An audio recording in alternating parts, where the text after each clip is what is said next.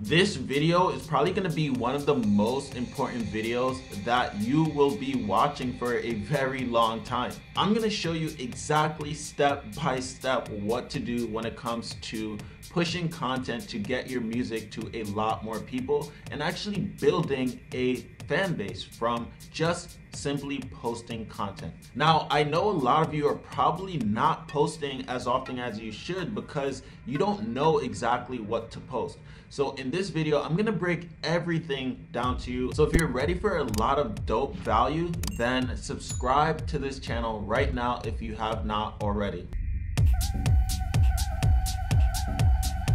Now, I'm gonna actually be completely real with you guys throughout this video. I'm not gonna hold anything back because I want you guys to be successful, because I know that if you are successful, you will help other people get there as well. But before you even watch this video, make sure you check out this branding video. This is part 2 and this is part 1. Make sure you watch part 1 before you watch this video, because if you do not have your branding order, you won't know what to post.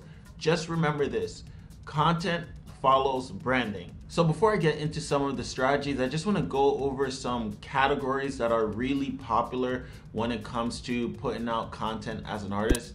So if you don't know what to put out, you can literally just follow any of these. You have the entertainment aspect, and basically the entertainment content is going to be what will get you the most visibility, because it's what people are going to share because it's entertaining. You want to post a lot of these if you're a new artist, because this is what is going to get you a lot of reach. And then you have the educational component, is what is going to get people to trust you and like you as an artist and learn who you are and the type and like what inspires you. So the education aspect is very important for building trust. And then you have documentation, and that's important because people like to see the behind the scenes of you, of your journey as an artist. This is when you get to the heart of your fans. This is when they become true fans and follow you wherever you go. You want to make money as an artist, you should start posting more documenting posts, because these are going to be your true supporters who are going to be the one buying your music in the long run. So I wonder if you notice what I just went over, and think about this. This is really important. The 3 categories, you can break them down even further. 1, you're entertaining people and want to get more followers with this content. 2, you're adding value to someone's life by educating them. And 3, you're building trust. These are 3 very important things when it comes to building yourself as an artist using content marketing. I literally just gave you everything you need to know about content marketing just right there. So yes, sharing your story as an artist and documenting the journey, as well as showing the behind the scenes, are super important for when it comes to building a true fan base, because this is how people get to know you. So now here's the fun part. Let's get into some strategies, some things you can actually start implementing right now. So the first thing I want to show you guys is called trend surfing. And this is basically using Google Trends to find topics that are highly relevant. And this is important because if you post something when something's at the hype stage, you're gonna get a lot of shares. You're gonna get way more shares. For example, if I was to post something about Christmas now, right before Halloween, then it's not gonna get as much shares as if I was to post content about Halloween. Because Halloween is coming up, you see that there's a spike in trends when it comes to Halloween around October. So if I post stuff relevant to Halloween around this time, then it will get a lot more shares. So use Google Trends to find trends that, or topics that are highly relevant. By the way, stick around to the end of this video. I'm gonna show you a cheat code to actually find the best type of content to post. What's also really good is something called content repurposing. If you make content on one platform, you can always repurpose it and use it on a ton of other platforms. For example, what I'm going to do with this video is I'm going to take this video and chop it into small pieces and also share it on my Instagram. You can do the same thing. You can post your music video in little bit sizes on your Instagram, your TikTok, your Twitter, your Facebook. You can take content and repurpose it and use it in different forms. Now this brings me to the next one, which is post everywhere. If you have profiles on a bunch of different platforms, post on all these platforms. Again, you want to be omnipresent, and the more omnipresence you have, the more you will dominate your space as an artist. By knowing the different types of content or the content strategy or categories, you can take these same content and put them on all these different platforms. This is how you grow in multiple areas and achieve omnipresence. All right guys, so don't forget to hit that like button, subscribe to the channel, and drop a comment below. Now, you don't always have to post about you. You can also post other things. For example, you can post memes. Take theme pages, for example. Theme pages, they grow their channel by using memes. Why don't you follow the same strategy as an artist? You want more people to hear your music? Use memes, use viral content, use content that will get a lot of shares. Every single theme page on Instagram, that's exactly what they do. They find content that other people have posted and repost it on their page. They find themes that other people have created and repost it on their page. The trick is to use your own personality in the captions. Once you can put your own personality in the caption, this will make that content very unique and sync with your brand. On that note, I do want to cover content quality. Everything you post should be of high quality, because if you don't post things that's not high quality, the chances of you getting that content shared is not going to be high. So you want to find content that's high quality. Now you might be asking, how do you find content that's high quality? So I actually didn't want to show you this because this is super valuable, but I'm gonna show it to you guys anyways. But look at this. The first post that I'm actually looking at is someone using a meme. Exactly what I'm talking about. They're using memes to get more reach and build personality with their fan base. So here's what I'm gonna show you. I'm gonna show you how to use the Instagram insights to help you optimize what you post.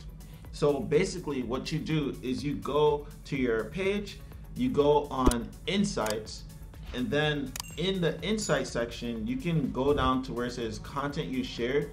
Mine, it says I shared 8 posts, so I click the arrow right next to it, and then it brings me to my analytics. This is powerful because then you can click the reach and say, I choose follows. Now, this tells me how many followers I gain per post. Now, if I analyze this, why would I post something again that only brought me 3 followers?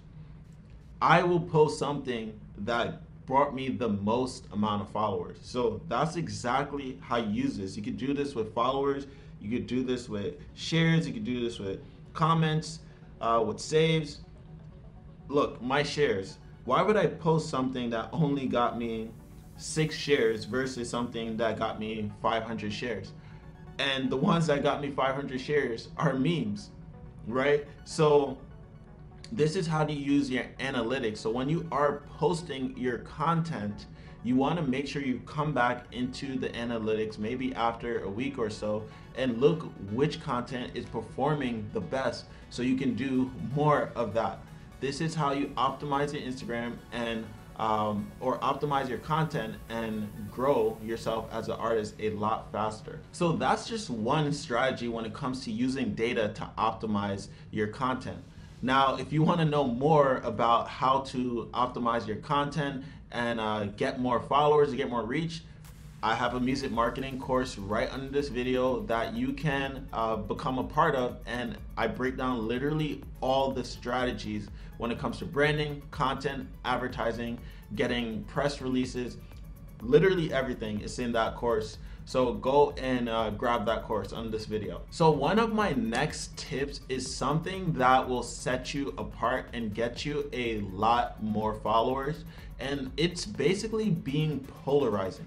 And what is being polarizing? Polarizing is basically being one-sided. When it comes to being polarized in your content, make sure you pick a side of whatever that is. For me, you can see a lot of my videos is against record labels and all for independent artists. So my side that I chose is independent artists, which is why my channel is growing so fast, because a lot of independent artists relate to my content because I'm speaking toward them. So you can do the same thing with your content, especially when it comes to your captions. However, when you are polarizing, definitely expect haters in your comment section or in your DMs. But guess what? That's only going to be a small percentage. You're going to have a bunch of people who are on your side, and they're going to resonate with you and your music. So the more polarizing you are, the faster you will grow. Do not try to please everyone. You cannot please everyone. So pick a side and make that known in your caption and with your content. But again, before you can even do this, you have to figure out your brand, which is why it's very important for you to watch the last video that I made, which is part 1 to this video. Another way to express being polarized is using Twitter. You can see a bunch of people who post tweets on their Instagram of just like a sentence or their thoughts.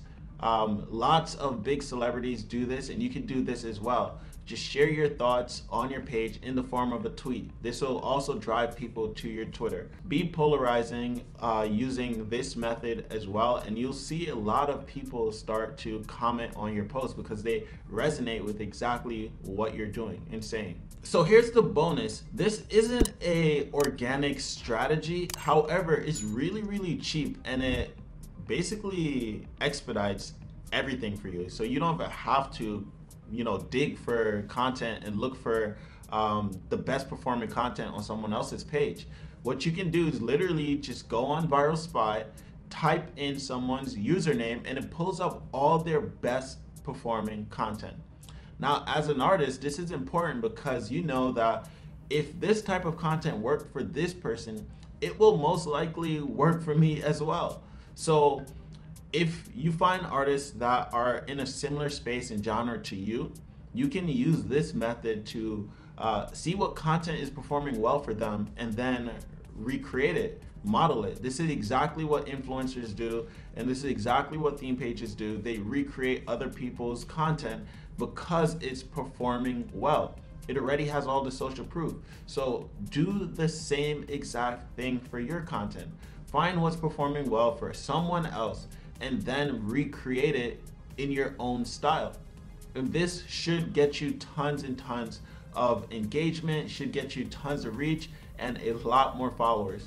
So one last thing, I know you guys probably have a ton of questions, and if you do, drop your question in the comments below and I will answer it. But I know a question always pops up whenever I'm talking to some of the artists that I coach, and it's always, how often should I post?